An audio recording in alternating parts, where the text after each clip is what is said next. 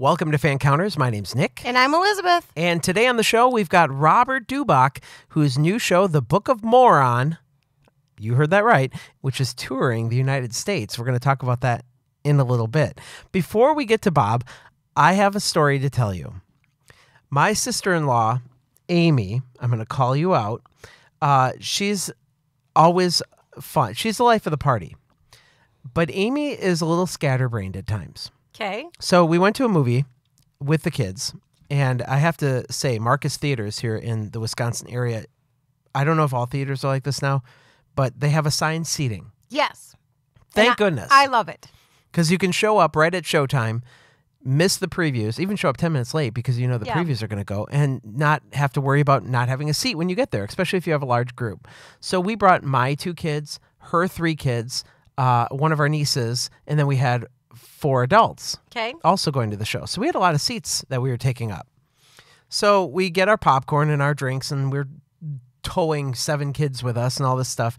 So we get in the theater and we go to the top row where we got our seats because the baby likes to run around. Well, he's like 2. Okay. He likes to run around. So we give him some space where he's not going to bother people. So we go up to the thing, and of course you get people that are not sitting in their seats. Oh, I hate that. Right. Now, the whole rest of the row was open. So it, quote, shouldn't have mattered because maybe people wouldn't show up. But what if they show up 5 minutes into the movie and then you have to do all this readjusting and all this stuff? Right. Well, of course, this guy's sitting in my seat. Oy. And so it's my problem to deal with. So everybody's settling in, and I'm just like, I could just go down to the other end, but I didn't want to have a problem later. So I was like, sir, you're in our seats, and it shouldn't matter, but it might. So can we just resolve this? And he goes, well, I have my ticket stub from this seat. And I said, well, so do I. I said, and he pulls it out and he's got it. And I was like, well, let me just take a look.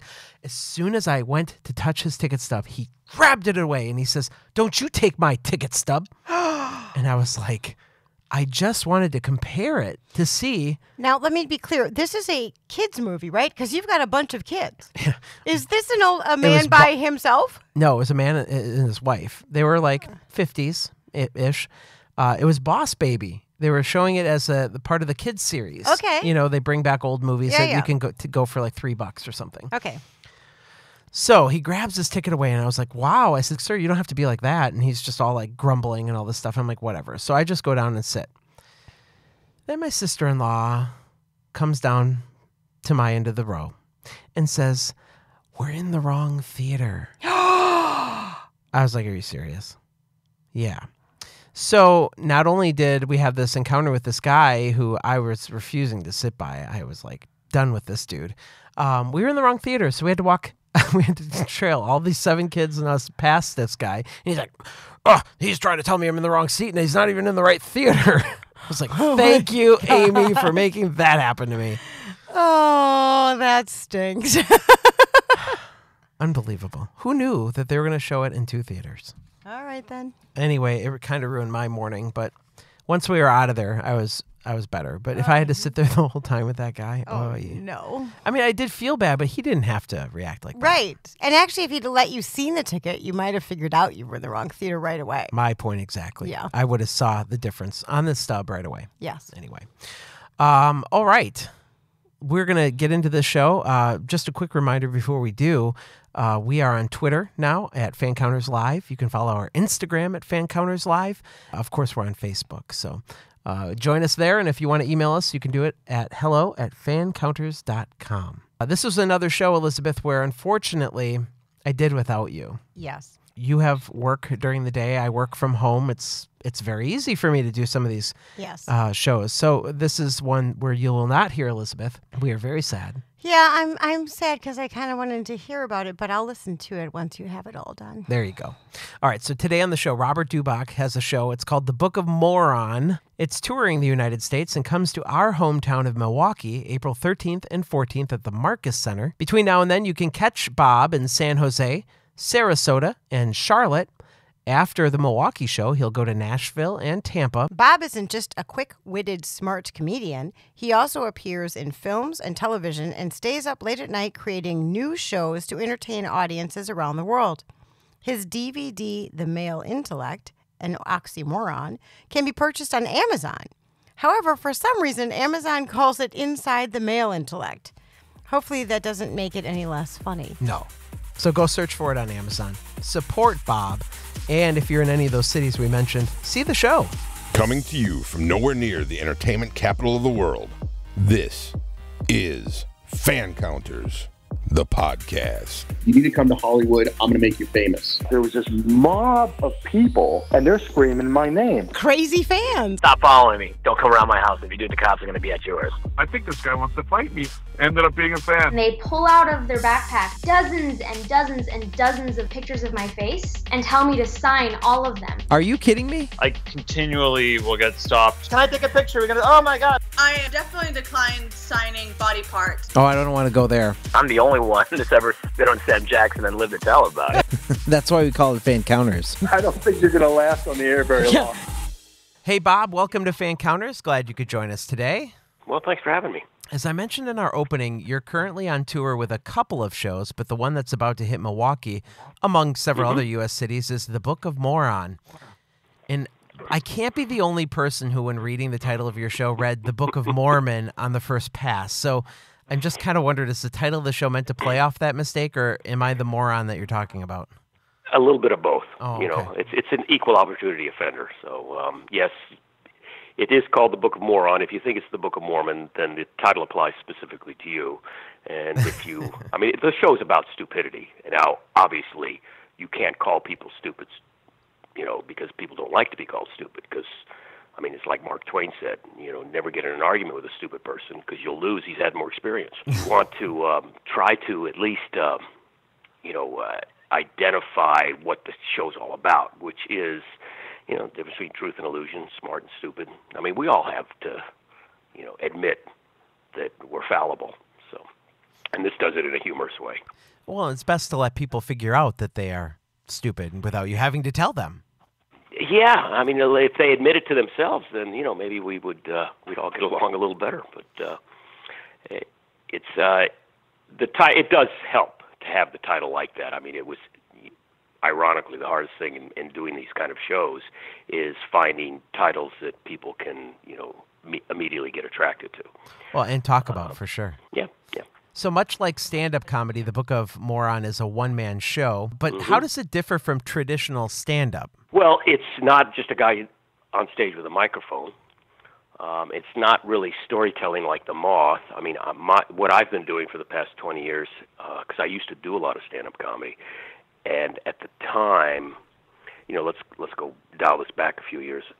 You know, when stand-up comedy kind of went through a resurgence and a rebirth back in the mid-'70s to late '70s through the '80s. And there were comedy clubs popping up, you know, and it was an alternative to the old-fashioned Ed Sullivan, you know, Catskills, Vegas type of venues. I used to open up for rock and roll bands, and then comedy clubs would pop up, and I'd work as a headliner at comedy clubs. But there weren't that many of us. You know, now it seems like, you know, every barista is a comedian, and it's difficult to be very specific and to stand out because there are so many of people becoming comedians, right, or have become comedians.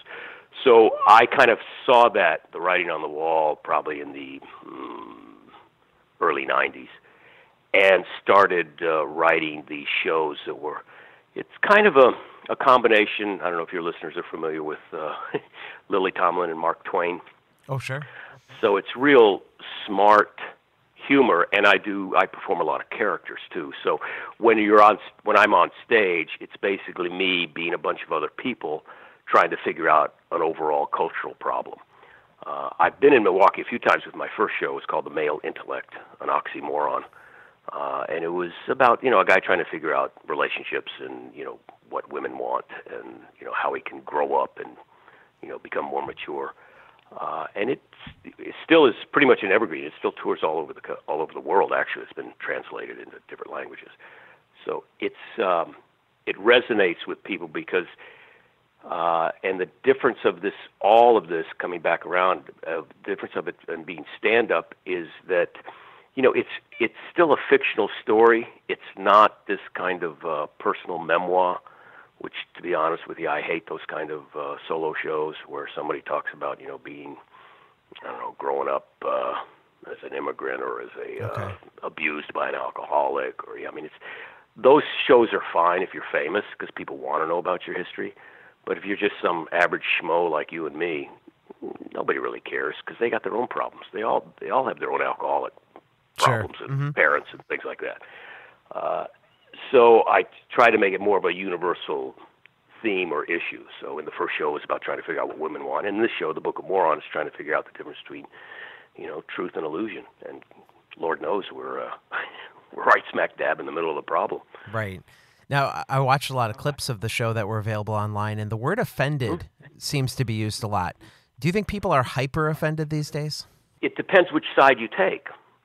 It's the difference between the truth has two sides. It's funny and it hurts. Now, it hurts when it happens to you, but when it happens to somebody else, it's funny. So as long as you can deflect that, I think people have lost the main, in the show, the main kind of theme is that we have to hold on to two opposing thoughts simultaneously. I mean, the moment of truth is when both of those things are true. Now, we certainly have a disparity of that going on in the country today. And, the show is not just about politics. It's about religion, race, the media. It's about everything that people try to pile up onto their own little echo chamber and force that onto everybody else. Well, all that is just a collision. So, yeah, sure, they're going to get offended. But luckily, if you use humor the right way, people can laugh at what they're offended at and look at it from a different perspective and hopefully realize they're being a little ridiculous and, trying to demand what they're trying to demand. Sure. And we've always said, and this has come up with so many guests, just being able to see both sides, respect both sides, and at least know that there's reasoning for another opinion. Well, that's true. I mean, it's a fine line when you say respect both sides. I mean, you're not respecting them when you're making fun of them. So, but you're able to understand the absurdity of somebody who's got their feet so dug into the ground that they can't make a different choice. I mean, a friend of mine has a timely old joke. He says, a moderate in the Middle East is someone who only holds a grudge for 7 generations. You have to get these. It's just this tribal instinct and ability or necessity in order to give ourselves some identity is ruining us. Now, and now we're in a serious conversation about something that's extremely funny, which always happens when you talk about comedy. You start dialing in and try to say, okay, how does this work? Well, it's not a funny explanation. You have to come really see the show, and because it's kind of a nonstop laugh fest. You have a knack also for involving the audience in your shows. So have you always been comfortable with improv? Yes and no. I mean, it's comfortable when I'm in my own arena. So when I'm on stage, but that's just basically crowd work because, it happens all the time where there's something, that's what's great about live theater. So you never know what's going to happen. I think one of your questions you want to get to later on in this was, what kind of fan instances I've had, but something even more so than that. I've had people collapse, and had to be taken out in stretchers from a heart attack, or you think somebody's dying, or somebody, and you have to be, it's in retrospect, it's funny, and you're able to make it funny, or I was able to make it in a few instances that it happened from the stage. But it's what you have to be is you have to be authentic, so that everybody's at ease and they're comfortable. I'm not that good at improvisation with a bunch of, the improv games that you see with 3 or 4 other people on stage. Okay, sure, like the acting games. Yeah, and those are great exercises, and I use those in order to write. But that's a different kind of skill, but it's also a different genre too. That the audience knows that they're in an unscripted format. I criticize about improv is that you couldn't replicate that same thing. I mean, if you were, and have it be funny again, because that it's scripted, and no matter how good of an actor you are, or an actress that you are on stage there doing a some game of some sort where it's okay, let's pretend all of us have a limp leg and we're all from Milwaukee and we're trying to walk on water like Jesus across the lake. So, everybody knows that, okay, we're making that up for the first time, and we're watching that, and it's funny. But if you had to replicate that the next night as a play, it just wouldn't be funny because that whole dynamics has been removed from it.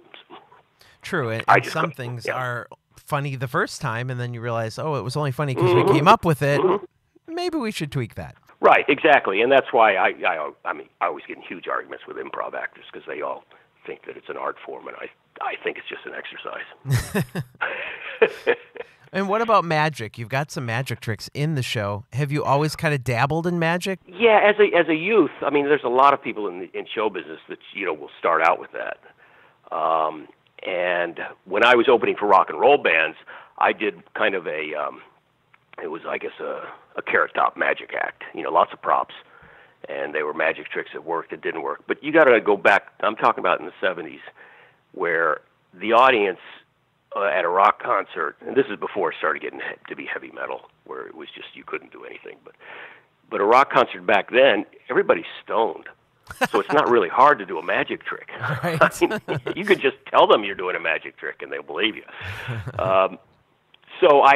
That was kind of a ruse I would do a magic trick, then I'd get off and do some comedy, and then when the jokes didn't work, I'd go back and pull out another magic trick out of the box. And it worked pretty well, and kind of got because at that time there were no comedy clubs. There wasn't anywhere to try out stuff in a safe environment. You just got thrown out and on stage in front of 1,000 people, and you either made it or you didn't.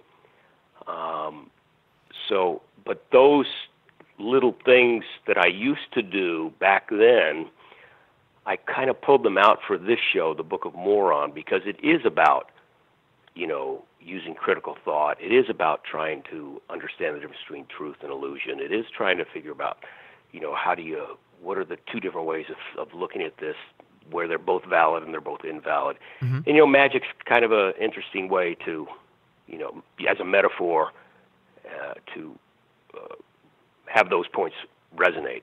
I actually was really surprised, and this was one of my questions I was going to ask, but I did not know that comedy clubs were not always a thing. They used to not be television. Well, I knew that, but I've been going to comedy clubs ever since I became of legal drinking age, and just kind of figured they were always there. So to you hear would think rock so. bands, there was nowhere to go. Wow. I mean, you look back even before my era, when you have, guys like the Smothers Brothers, Steve Martin and that, I mean, it's almost kind of come full circle. There were these kind of coffee shops that were the hip kind of beatnik era remnants. There's a show on Amazon called The Marvelous Mrs. Maisel. Okay. I don't know if you've watched I've it, not. but it kind of reflects that period of time where there were all these kind of, hip clubs and the Lenny Bruce type of thing and the Carlin thing where you would go, but it wasn't an existing comedy club. It's, you were sharing the stage with Peter, Paul, and Mary. You were sharing the stage with, Dylan, I would imagine, back then, and poets. Leonard Skinner was a band that you opened up for, right? Yeah. I mean, I used to open for cool. a lot. I grew up in the South. So I ran into a guy who owned a record company who handled the Allman Brothers, Leonard Skinner, all these guys. And this is very nascent in their careers.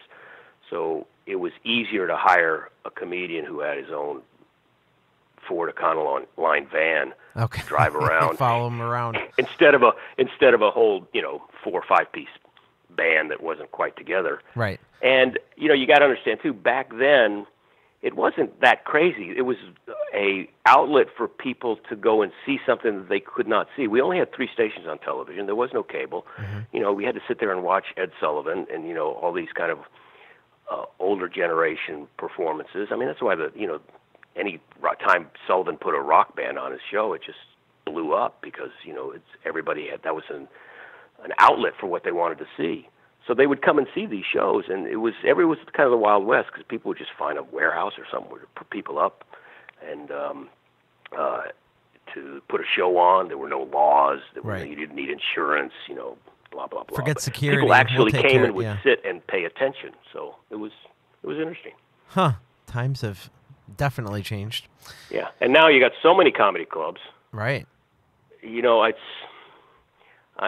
regrettably, it's gotten kind of watered down. So I would not want to try to start at this time of the century because I don't know where you can practice and work your material out. Well, Mostly you have comedians performing for other comedians, and that's the worst audience in the world to have. Well, I've kind of liked your progression of starting. Well, I mean, you've been on TV for a long time as well, which I'm going to talk about in a little bit. But the fact that you went from stand-up to these more scripted, almost like, shows in a theater setting is pretty awesome. Do you ever go back to comedy clubs on occasion? Yes, on occasion I do, and I'll step in. It's when I'm trying to work out some new material for a new show. Okay. Because, I mean, as you'll see these shows that I do, they're, like you were saying, and you're very observant, that they're scripted, and they will change a little bit with current events, but you can't be too current because, I mean, that's what late night television is for. Sure. The guys like Colbert and Seth Meyers, and, I mean, they're at the top of their game. And even the Comedy Central stuff, because you have enough stuff to perform, make jokes about, but then it's gone. So if I'm going to do a joke about politics, it's really not going to be a Stormy Daniels Trump joke. It's going to be something more about the zeitgeist of why do we allow this to purvey our judgment. Mm-hmm. So the stuff is scripted in a way, but the way I came about it wasn't that methodical. I mean, I was doing stand-up. I was also writing for some television shows. I was also an actor on a soap opera in New York. And at the end of that, they all kind of coalesced together, and I says, well, why don't I just write and do my own stuff instead of trying to be this actor for hire? Because the show business has got a very small margin of people that are on the A-list. Oh, right. And when so most of, and I have still really good friends who are, the minute they do a show, a film, or a television show, they're out of work. They got to get another gig. They got to hustle and find something else. Yeah. So you've written these successful shows. The Book of Moron is the one that you're on tour right now through, it looks like, dates in May, which we've promoted at the beginning of the show, and we'll talk about getting tickets and stuff at the end. But then I think if you use the word comedy, when you go online, that's a code word, and you can get like half-price tickets. Ooh. And if you can't spell comedy, well, it is called the Book of Moron. So. Now, are you touring in Hungary later on, Budapest and Well, no, Istanbul? I'm not, but the show is. The show is, okay. The show has been done, not this show. No, we're talking now about the Male Intellect and Oxymoron. Yep, because I'm looking at your website. You've got dates through 2018 in those. That's why I was wondering if you were doing it, and I'm like, do you know Hungarian as a language? And there's all these questions that were popping up. No, with the Male Intellect, it's a show about men and women, so it's a universal theme. So I think it's being done in Hungary, and in also it's going to be done in Turkey, in the upcoming future. But it's been done. I think it's being done in Sweden as well. It's been done in almost every language except Asian. Okay. But not that they don't have the same problems we have, but just haven't been able to get anybody interested in, I guess, doing it. But it's they hire their own actors. There's been a lot of success in Europe with American theater and American shows, and I'm not going to learn. I'd have to memorize a whole new language. So somebody translates it and they put it up, and it usually sticks and does well. So it's different over there because they'll run the same show. I mean, I think it's been going on in Hungary for almost 4 or 5 years. But they don't do it every night. They do it once a month. Is this like a normal thing that, I mean, is this like a highly successful thing that you found that, wow, I was able to get my show, put on by other people? And I mean, that's an amazing way to create revenue. But it's a version of reruns. It's a version of getting residual checks. Does that happen often to other shows and comedians? I mean, I don't know how common that is. Well, not with comedians because, like I say, it has to be a show. It can't really just be this, long monologue of stand-up. I mean, I doubt even if you look back like the Spalding Gray stuff, I doubt that you could ever really translate that. I mean, this is, and there have been a few that have worked over in Europe. It seems to be more of the relationship type of shows because that is a universal topic. For sure. I've had some people interested in the Book of Moron, but like I said, it's a bit of a slice of Americana, but not really, because as we're seeing, the entire world is polarized now with, nationalism versus populism versus, conservatism versus liberalism. It's, Right, but yeah, you're right. Relationships is a common thing everybody can relate to. Yeah. So when I was just going to grade school, you were already on television. You were on. I guess so. Oh yeah, I found clips. I've seen the young Robert out there. Okay. Found a clip from 1985. You were on Dick Clark's nighttime show, which I didn't even know was a thing. Yeah. But you know what? This is funny. Not only did I think that some of those jokes could stand up today, but Dick Clark spoke really highly of you. So were you on his show multiple times, or did you have a relationship with Dick Clark, where you were doing things with him? It's the glory of television. Everybody believes it. That's the biggest... I didn't hang out with him. I didn't know anything. In fact, I had he was very acute to know that television was something that was a friendly resource, and you wanted people to be engaged and to think that everybody's in on the secret. So, that was all. I was, to be honest, when I saw that was resurrected, I know the clip you're talking about. Yeah. I was even blown away because I thought, wow, maybe I knew him and I forgot that I knew him. He was certainly talking very well, like we were best friends. Yeah. When you do well on a show, then yes, it comes back and you start, having more of an acquaintance with that person. But it's nothing like we would go out and have lunch. Right. Okay. I'm just checking. But he is really good at making you feel. Just the way he hosted that show, even from that clip, but even when he was doing the New Year's Eve stuff, I mean, it was always very personal. You have to realize it was before you were born that he was doing, the dance shows. Right.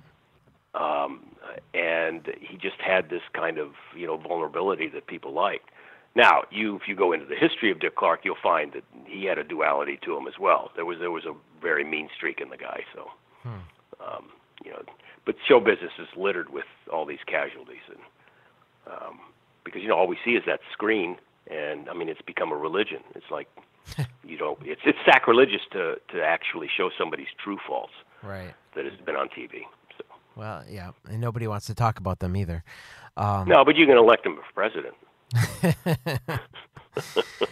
Now, educate me a little bit here. I'm sure the goal of being on TV during that time, especially like the 80s, was to increase your popularity, selling out your shows, getting people to go see you. But you weren't really promoting, comedy through DVDs, downloadable audio tracks like today. Well, they didn't exist. Exactly. So that leads to my question. Was there something else you got besides selling maybe tickets in the future off of a television appearance? I mean, was there something that I'm not thinking of? No, just this false idea of value and fame. I mean, there are people who really think that it gave them a validation. It did not sell tickets. It did not do anything. I mean, maybe if you got really famous, you could work Vegas. But the whole idea of doing concerts for comedians, unless you were Carlin or something, that didn't exist until the past, 15, 20 years. Mm-hmm. So, it was. It's interesting the fact that some of the stuff shows up on YouTube because it's all about content, how much stuff we can get. So they just pull everything out of the trash bin and throw it up there. But back then, it was on and then it was gone. Right. We didn't even have tape machines. Uh-huh. I mean, it's absurd that there was, and like I said, I joke about, the reason why we invented cable was because men were losing control of the world. Women were taking their jobs and burning their bras, so they invented cable, so they have a remote control, so they could control something. And now we're just bombarded with content, which leads to what the Book of Moron's all about. You have to decipher the difference between truth and illusion. I mean, we have congressmen who actually are in favor of waterboarding and torture because it worked for Jack Bauer. They say that on the floor of Congress. Wow. And they're referencing a fictional. Yeah, scripted scripted we got a show. We got a president who's a reality TV, personality. Now, you got to work with another legend a couple of times, Alan Thicke. You were on his short-lived 80s talk show, The Thick of the Night. And then later on, you appeared on Growing Pains as a result. So was the Growing Pains thing because you were on Alan's show earlier and he remembered you? Or I don't think so. I mean, those two didn't intersect like everything's the platforms are cross-promoting nowadays, but the first time that happened, it was an idea I had and another actor had when we were on a soap opera. I was on a show called Loving, and he was on a show called All My Children. And we both played these kind of detective spy cop guys who had relationships with, it was a soap opera. You were, sleeping with everybody. So, but what we did, and we talked to the people at ABC, and we says, why don't you let me cross over into Pine Valley and have James cross over into Corinth. Those were the fictional cities. Okay. To investigate shows and investigate, storylines and crimes, in order to get the people who are watching one show to stick around and watch the next show. And they told us it was the most ridiculous idea they ever heard. What? But then 6 months later, we see that it's in our script. Well, obviously, they didn't want us. They didn't want to pay us for the storyline idea. Sure. I mean, that's how business works. But we did end up doing that, but that was just a no-no. I mean, look, you have to understand the soap operas were the precursor to this cliffhanger anthology binge watching that we watch now. Mm-hmm. I mean, except it was done through the course of a week. We'd start the storyline on a Monday. On Friday, the storyline would change and leave a cliffhanger. And then you bring it back up the next Monday, and you repeat it all the way to the next Friday with another cliffhanger. Whereas now, you just write 13 episodes, and the acting and the storylines are much more powerful. But that was, back when it was, I hate to say this kind of old school kind of talking because I don't think of myself as that, but you just realize what the parameters were and what you were locked into. So, I had done a series called, what was the Gary Coleman series I was on? Oh, Different Strokes. Different Strokes. I did Different Strokes for a while, and I was the boyfriend of Dana Plato, and they were going to spin off her own little, show, which was a young couple, but, obviously she had problems, and over the summer they canned that. But then I was picked up to do some stuff on Alan's show. But that was a whole different, those were all chops that were deserving because of your acting ability. It had nothing to do with doing stand-up. Okay. So, back then, stand-up and acting were, they were two different fields. And you, right when we all started getting our own sitcoms, some stuck and some didn't. I did 2 pilots that never went anywhere, but Roseanne and Tim Allen and Jerry Seinfeld, theirs went through the roof. So, but that's when you started getting comedians to be actors, and there's always a questionability as to how good they are at acting. So, how long would you pitch a pilot for? Would you try it multiple seasons, or was it kind of a one and done type back situation? Then the network would order about 50 of them. And they only had slots for 3 or 4, and it was really just a way to spend money. Some of them never saw the light of day.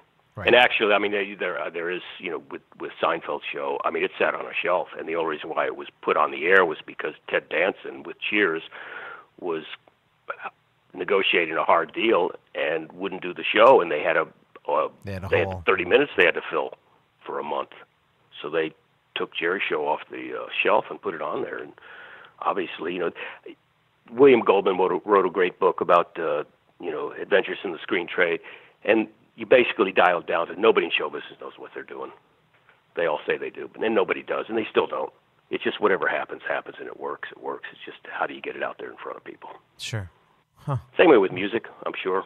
If your acting career would have really taken off, do you think that you would have stuck with this love of comedy and done this, or I think would this so. always be a side gig? It's what's fortunate is that whether it took off or I think I would have always had the slot to be able to do this kind of thing. I mean, you see guys that are well known now that are doing it. John Lithgow, Billy Crystal, even Bette Midler is doing.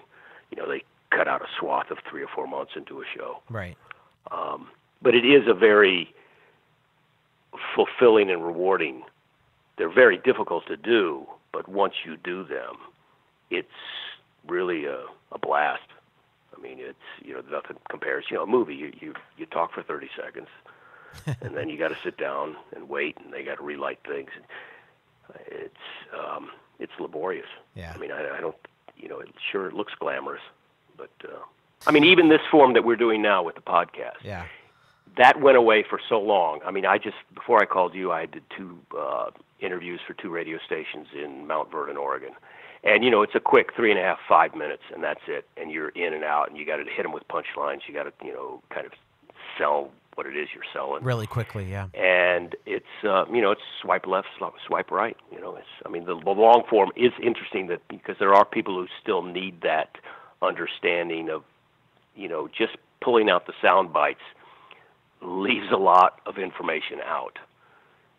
And that's why we've loved this podcast and people listen, because we're able to really get in depth on some of their stars that they're watching on movies and television and going to see. And I think that's kind of a special thing that we've been able to bring, which is why people like you, I'm glad you came on.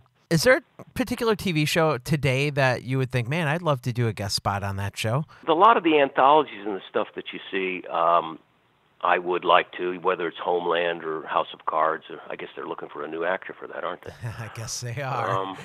Not so much with the comedies, because, to be honest, they're, to me, and the kind of comedy that I do, it's more long form. I mean, my shows are like your podcast. I mean, you really have to kind of sit there and get into it. Mm-hmm. It starts out, to me, when you see a half-hour comedy, which is really only 23 minutes when you take all the commercials and everything in and out of it, it's really at one level. It's kind of like when I was doing the soap opera. We had some actors that were just phenomenal, and then we had some that were just, walking stick figure, good-looking people.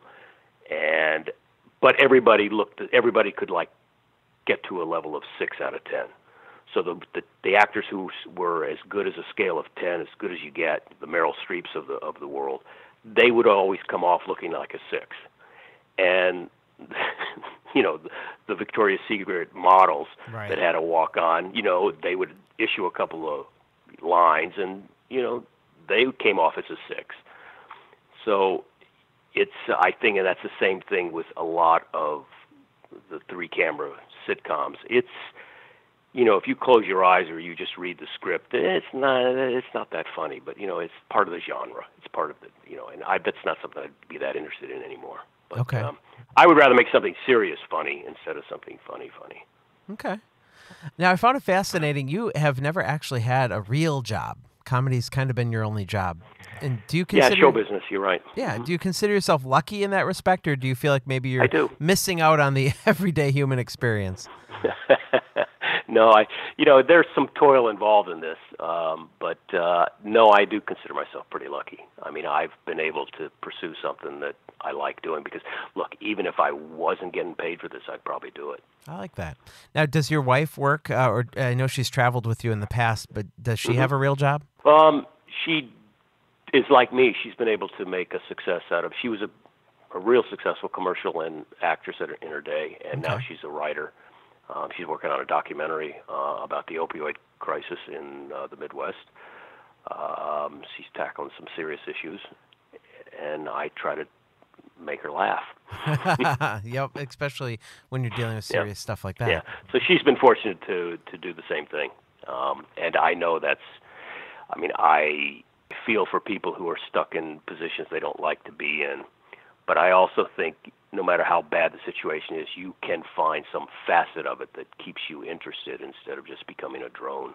But, that's just my own personal ideology, I guess. You've not only written your own shows, but you've written shows for other performers. Dave Shirley's mentioned on your website with a show called Oddville. I do some writing as well, and usually I write based on an event that inspires the idea. So is that the same way that you come up with your material, or do you make yourself sit down and brainstorm content? Both. I I've always kind of gone around, and I don't know if it's some sort of ADD of some sort that I have or some sort of problem processing. I seem to do things in reverse. I will come up with, like in the Book of Moron, there's a couple of pieces that they really stand out as individual pieces. They would work like as a sketch. Okay. So it's kind of like Saturday Night Live does a sketch of Wayne's World, and it ends up being a movie. So they figure out how to expand it out. I end up getting all these little kind of ideas that are all funny, and I post them on a wall, and I try to figure out what the thread is that connects them, because I had to, from a creative point of view, I had to come up with them somehow. So there's something subliminal that's telling me that this needs to be expressed a certain way. Mm-hmm. But I've got to pull myself out of it and then try to find the through line after it's kind of all been, written. So what it is I will overwrite. I'll write 3 hours of stuff from different sections at different times of the year or the day, and then figure out what was the impetus that brought them all together.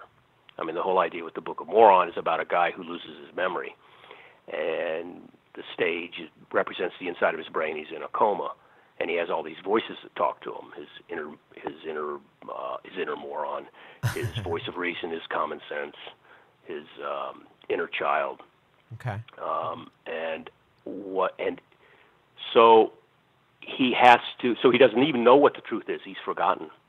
So he has to use this critical thought and these inner voices in order to wake up out of his coma, in order to figure out who he is. So it's a very kind of heavy-handed message, but I didn't realize that until this idea of memory loss and this idea of until I started looking at all these little bits that I had written in all these sections. And there are certain things that I can say in my voice certain things that I can't say in my voice that I have to use a character for, because it's either too offensive or too abrasive or it doesn't make any sense coming out of my mouth. Sure. So that's the reason that you have all the different characters in the shows. They're really as a pulpit to speak their ideology that, doesn't agree with the main character. Or delivering jokes in a more funny way. Oh, exactly, sure. With an accent, with a limp, with exactly.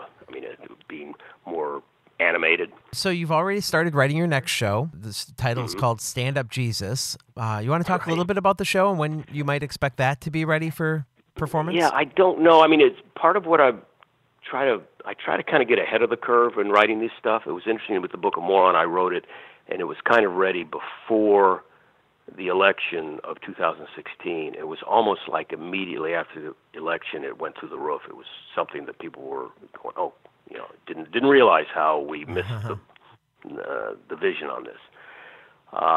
And I think it'll be timely for another decade. It's tough making fun of religion. You think Republicans and Democrats have a hard time meeting minds. You get into their conspiracy theories on, how they believe the world was created, and, you might as well be talking to yourself. So it's really difficult trying to figure out the premise of this. I've got a lot of material. I don't know when it'll happen. I'm kind of thinking of maybe creating the idea of stand-up Jesus, that Jesus comes back to take over Dad's business because, Dad's getting Alzheimer's. And, you show examples of that with history. And he then has to explain to everybody that they got the whole message wrong. You turned it upside down, inside out. It's a preachy type of performance, so I'm trying to think of maybe staging it as because Jesus does say, it's taken him so long to come back because he's been rewriting the Bible. He's adding punchlines because he realized the last time he was here, if you preach without punchlines, you get crucified. So he has to add punchlines to the Bible and all his teachings. So then I'm thinking, okay, well, maybe you make the show like a comedy club where you have 3 acts. Mm-hmm. And the first act is the Holy Ghost, the second act is Jesus, and the third act is God. But it's still the same. It's me being all 3 characters. Right. So, but it's still a long way because it's tough excoriating the deities that we believe in. And you want to make sure it's ready before. That's true, too. And to be honest, it probably won't ever play in the South. I could see that, yeah. Certain areas, maybe. Okay. Well, let's end this interview, our conversation today, with some questions our fans really love to hear the answers to. So we always highlight the various encounters a performer has with their fans, and so we love hearing these stories from the star's side of the situation. So do you have any fan encounters that stick out to you as memorable, ones you won't forget? Sure. A couple. A lot of them stem out from the previous show that I'd done. A few things. One, we touched on earlier. I mean, I had one in Chicago, an old guy fall out of his chair. He was laughing so hard he was having a heart attack. And we had to stop the show and get the medics to come in. And he's white as a sheet, and he's still chuckling laying down on the ground. Oh, my gosh. I mean, the guy's on death's door. He's having a blast. So that made it easy to work with. Did he survive? Do you know? Yes, he did. Oh, yeah, thank goodness. I killed, but not literally. Right, basically. good. Thank Put it that you. way, right? Yeah. And the other that was really touching was, like I was explaining to you earlier, the last show that I wrote, The Male Intellect and Oxymoron. I had a couple of things. I'd have people come who had saw it while they're dating, and then they'd come back when I'd come back 4 or 5 years, and they were married, and then they'd come back, with their kids now, because the show's about 20 years old, bringing them to the show. And I says, well, I hope this doesn't lead to divorce, because I don't want you guys to come back, separately. You have to start this whole thing all over again. But, I mean, that's one thing that's very touching, that, it's kind of like, there are people who, they got copies of the DVD, and they show it to everybody on there, who comes, and they spread it around. That's interesting. But I had this one woman. She wanted to propose to her boyfriend instead of waiting for him to propose to her. So I worked it in the show that I would bring her up on stage and bring him up on stage, ask him questions about, it was after the show, did he learn anything? And it was a real kind of touchy moment, because it was like most of us try to think of something memorable to remember what our engagements are.